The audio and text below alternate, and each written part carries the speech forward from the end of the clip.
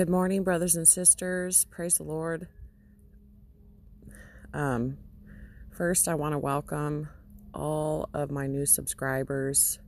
I'm so grateful to have you here, and God bless you guys. Secondly, I want to share a few dreams with you that I believe is pertinent to right now.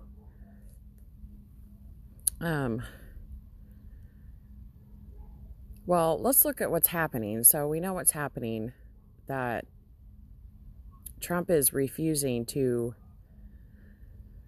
step down and give over the election to Biden and Harris. He has lawyers and he wants recounts and things like that. And he's talking about, I think it's Pennsylvania. Or no, not Pennsylvania. One of them. He's talking about voter fraud and everything. And then, you guys, we need to pray that Biden does not get into office, because if he gets into office, that means that Obama, the same, Democrat narrative, comes into play, and Obama comes back into power, and that means Hillary too. And it'll be bad, just all bad.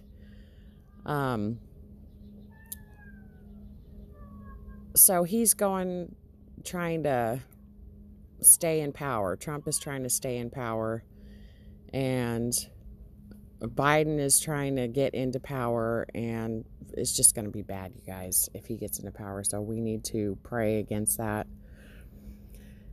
Okay, so if he gets into power, Obama gets into power, and this is where Michelle, where in my dream, and this is after, I had this dream after Trump won this last term.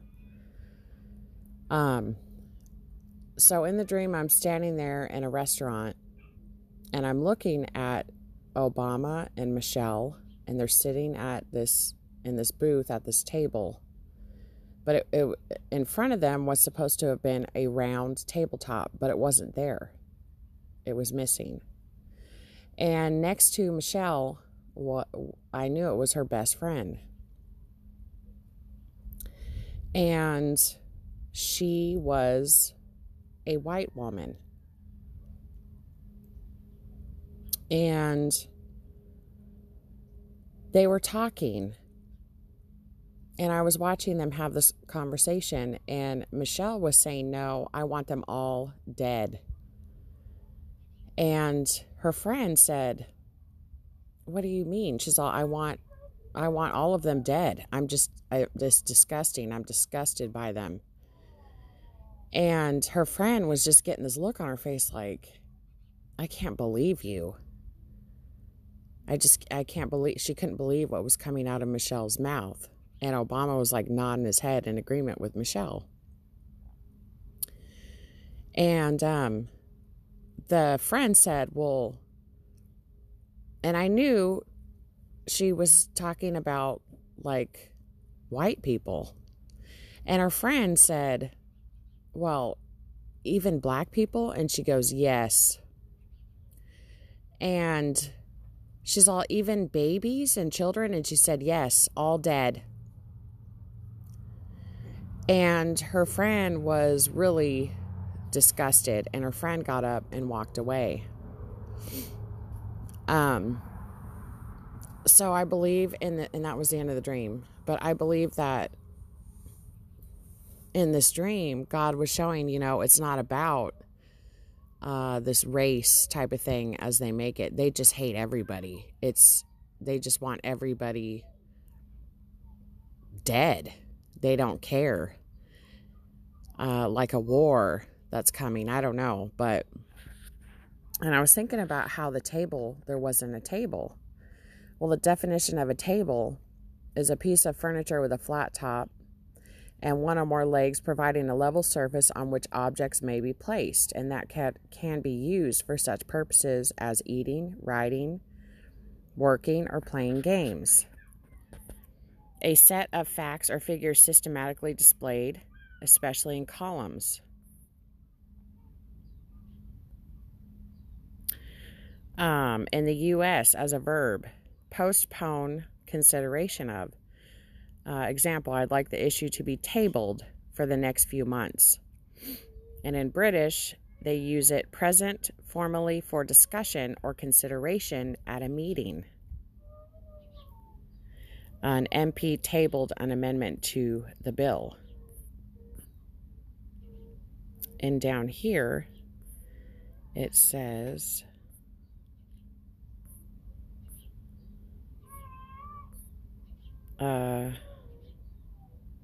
suggest something for discussion formally in a meeting, delay dealing with something until future time. So a table is something that you put something on the table. You're discussing something, but there was no table there. So to me, that represented that there won't be a discussion about it. It's just going to happen. It's not going to be something that's, sorry, my daughter's, if you can hear that, that's the monitor, and my daughter's in the house with a baby. She's teething and fussy this morning. It's just something that's not going to be argued about. They sat around the dinner table arguing about politics. Come to the table, everybody. You see what I mean? But there's no table. There's not going to be any discussion about it. It's just going to happen. And it's like a secret thing that they're talking about. Okay, I'm back. Baby's down for a nap. Okay. So I think it's just an insight. I don't know. This is just the way I'm thinking of this dream. And I think that it's an insight of the Lord just saying how evil these people are and this government is. And they don't have our well-being in play in their minds. It's all about power and money and who rules what. Just truly evil. Okay, and let's see. The second dream, it was regarding Trump. And I was sitting in this little area of like picnic tables. And there was like a food truck or a food cart or something like that there. And I had a teenage son. I don't have a teenage son in real life.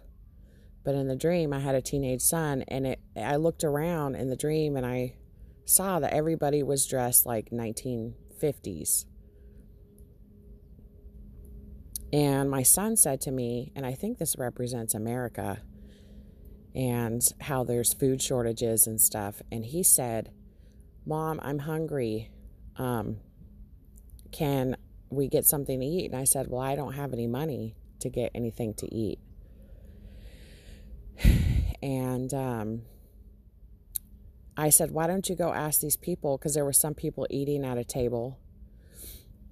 And if they have any change or any money for you.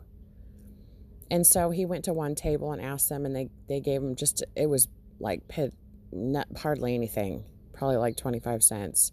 And then he went to another table and they gave him a little bit of money. And then he walked up to the food truck, and this man walked up, and he was dressed like, remember, this is the 50s theme. He looked just like Biff from Back to the Future.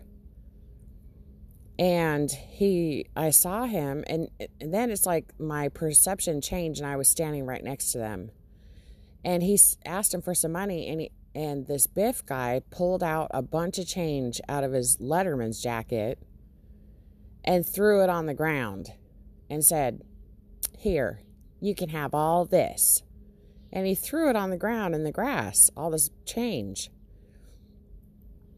And my son looked down and went to pick the coins up. And Biff said, except for this. And he reached down and he picked up like a 50-cent piece or a dollar piece, silver coin. And he said, except for this, you can't have this. No one's going to take my silver 3D. Now,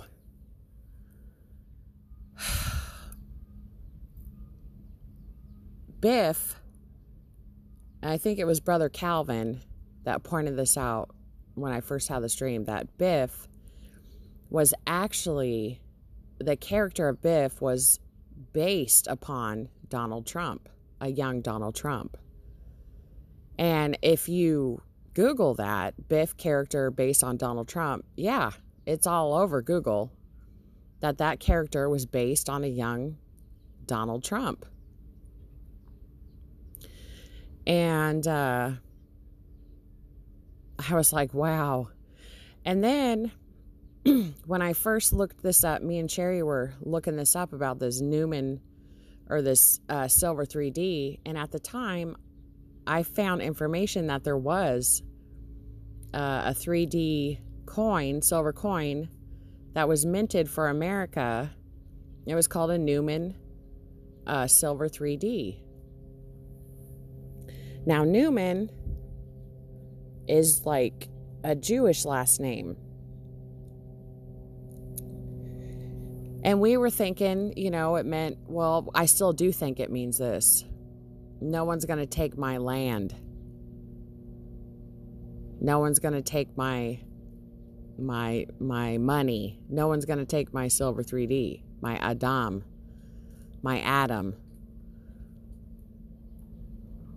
And talking about referencing Israel. They all love him over there for everything that he's done. Well, not everybody loves him, but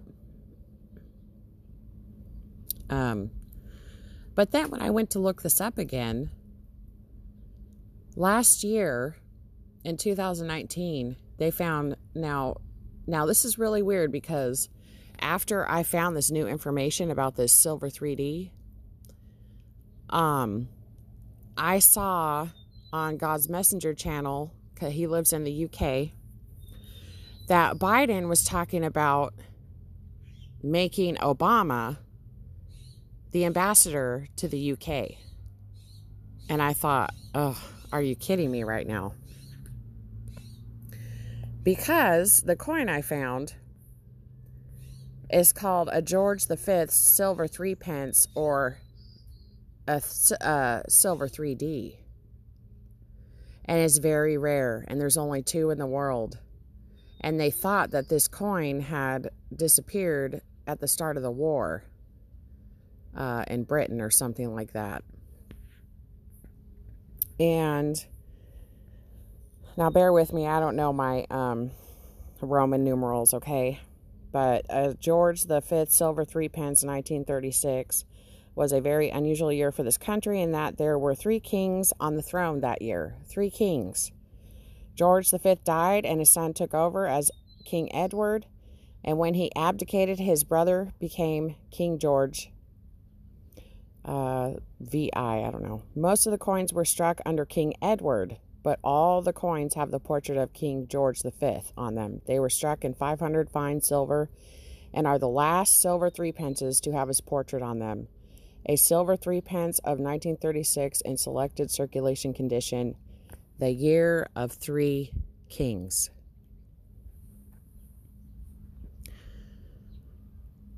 So, and I'm just like, wow. And then, so there's other years too, if you look this up. It's talking about Britain. It's talking about war. It has war in it. It's talking about silver and money and leader power, and the year of the 3 kings. So we have like Trump, Biden, Obama. That's what came into my mind. And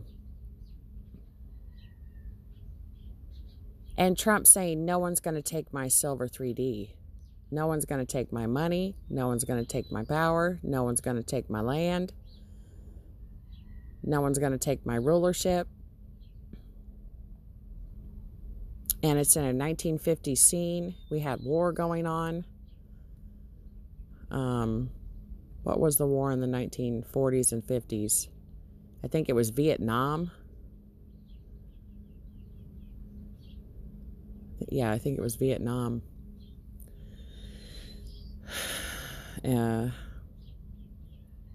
World War II.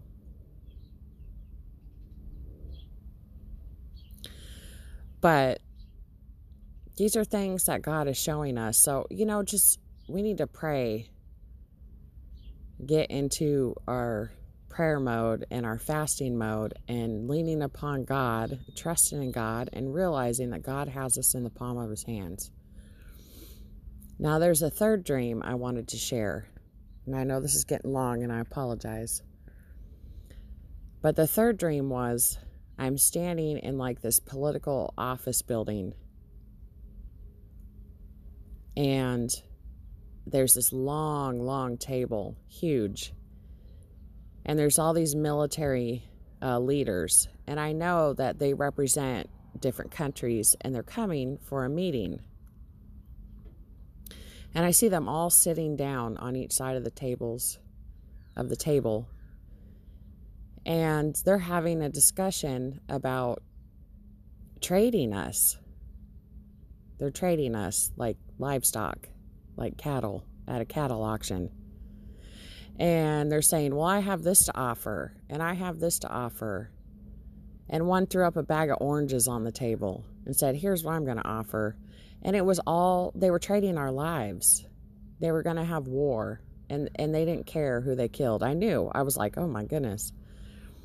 They didn't care if it was women or children or young men or young women. They didn't care.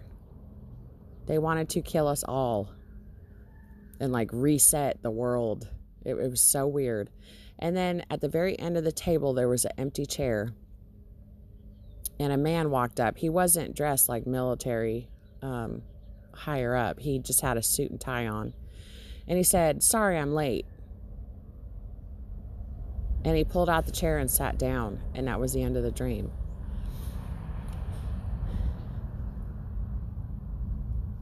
But I knew that they were trading us like commodities. They were trading our lives like commodities, and they were all in on it. From around the world, they were all in on it. It makes me think of, once again, money and power and population control. It's all Illuminati. All Illuminati. Big world bankers and tech. And it's just crazy, you guys. And I'm telling you, if you're a new subscriber and you're on the fence, you're not sure, God's led you to certain channels or this channel, or I don't know, he's speaking to you in your life. You need to call upon Jesus today. Don't wait one more second. Do it today. He will save you. We are saved by our faith in Jesus Christ. We're not saved by our works. We're not saved by how good we keep the law. We're not saved by any of those things. Once you believe in Jesus Christ, that he came down, he died on the cross, he rose again on the third day, he spilled his precious blood, he had no sin in him, he nailed all your sins to the cross.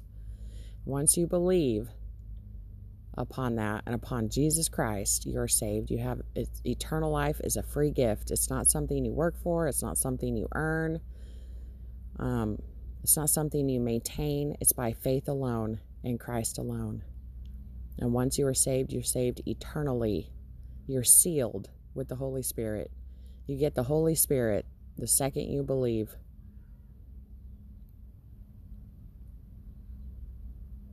And he seals you until he comes and redeems his purchased possession. And then that's the rapture, and we get glorified bodies. Glorified bodies. And he purchased you on the cross, and he loves you very much. So, all right, you guys. I love you guys, and for every new person that has subscribed, I'm glad you're here, and God bless you guys.